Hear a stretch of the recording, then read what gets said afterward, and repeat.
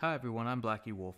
Today I'm just going to give you a tip as a developer, and I think I'm going to start a tip series where I just offer some brief tips and insights and stuff. Today's tip I want to talk about is newsletters. Newsletters are some of the best ways to get information as a software developer.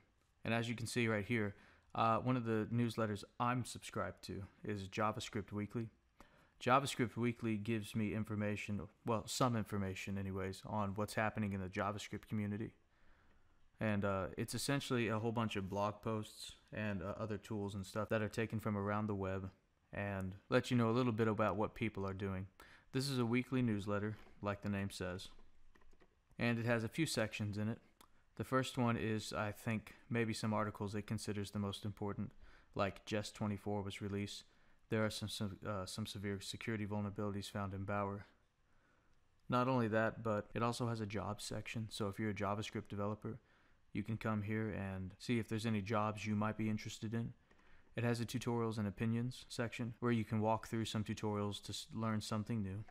And some of the tutorials are even sponsored by companies like this one here, Cloudflare. And then finally it has a code and tools section where it has code and tools, which can help you be more proficient at developing JavaScript applications. And oh no, there's actually this bottom section. So this is a section which is kind of new. They kind of just do whatever they want each week. So one week they were giving announcements of events. Another week they were giving like Q&As like this one. And they did something else in one of the newsletters. I can't remember. But anyways, newsletters like this are some of the most important ways for us developers to actually stay up to date on stuff.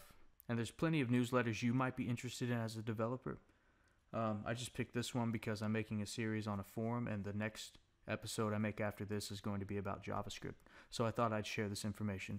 So pro tip number 1, subscribe to a source of information such as a newsletter. You're going to need it. It's very difficult to find stuff on your own, and you do not want to waste your time Googling stuff. I'm not kidding. You can spend hours trying to find one little piece of information only to find out that you actually found it in the very first website you visited, but you read through it so fast that you missed it. So I hope you find this useful, and thanks for watching.